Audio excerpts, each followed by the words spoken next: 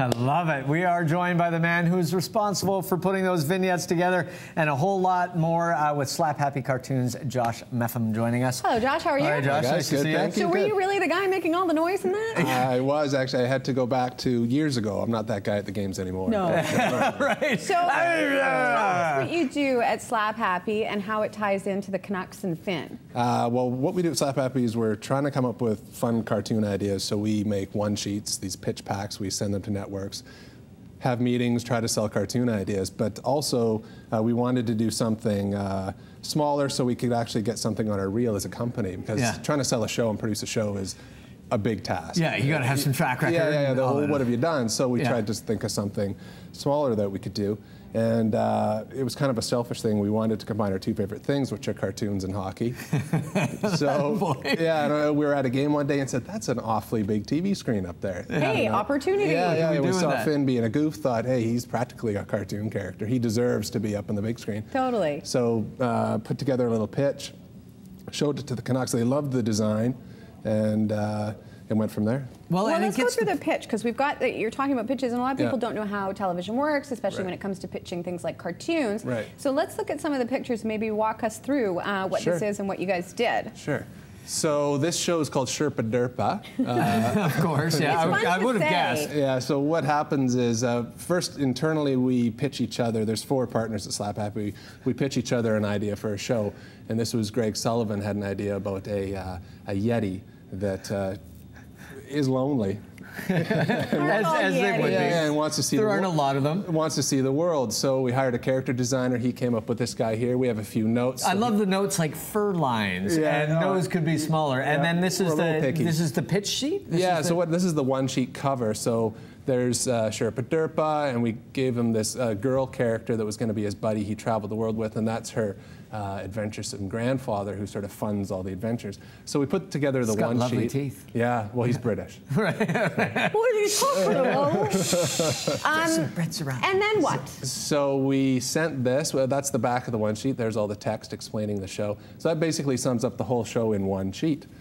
We sent that to the networks, and they said, this is great, this is funny, but it kind of looks like it's a show about an old man because he's at the top of the mountain. And right now, we're looking for shows that focus on boys, not girls. So, there's a boy at the top of the mountain. So we turned the girl into a boy, put him at the top of the mountain, killed off the grandfather. Awesome. Yeah. Hey, I would have too. So does Sherpa Derpa have a butler now? Is that? Oh, no, that's the boy's butler. Because we thought, well, they're probably going to not want this 12-year-old wandering the world by himself. No. Right, he's got to have a chaperone of some sort. So that's Jeepers. He calls them Jeepers. And then the grandfather pops up once in a while. I love the ghost of the grandfather. Yeah, he's still there in spirit. You were ready to give him up quite yet. And it's interesting, you mentioned that, you had a girl and there's trends in cartoons for girls and for boys. I guess you really have to follow what's going on, what the networks want. You do, and it's all timing because it takes quite a while to put together a one sheet. So while you're putting it together, we heard, oh, they're looking for shows about girls. Great, okay, let's do a girl, and put together the one sheet, and by the time you're ready to pitch it, nope, sorry. Girls are done. We got lots of girl cartoons. We're looking for boys. You're like, great, okay, let's go back in. So it's timing. It's a fascinating thing too. I mean, because you have to be an idea factory, sort of all the time as well. What usually triggers things for you? I mean, little things like Finn. You're at a hockey game and you look around and you see Finn goofing around. Yeah, and that's an easier one because the character is there. He's created, and Finn's such a great character. He didn't need these cartoons. These sort of just he is a cartoon. He deserved these. Yeah, he deserved these cartoons. So that was an easier idea.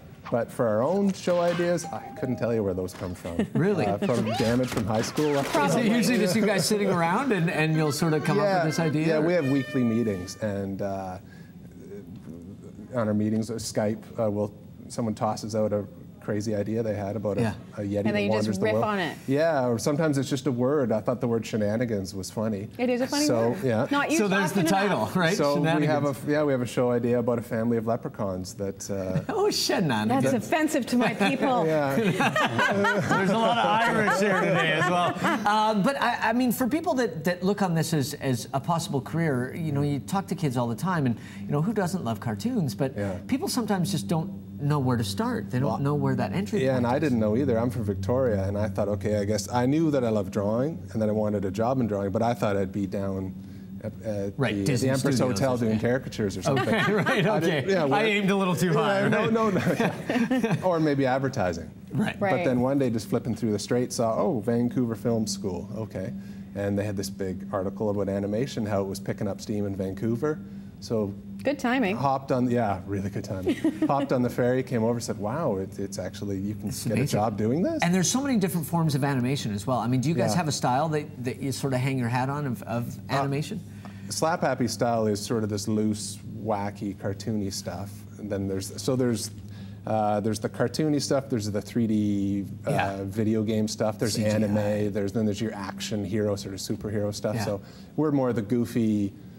Yeah, you get the humor from the actual animation as well as from, you know, whatever the character is. Yeah. So that's our forte. And then the technology is always changing So as what's well. next for Finn?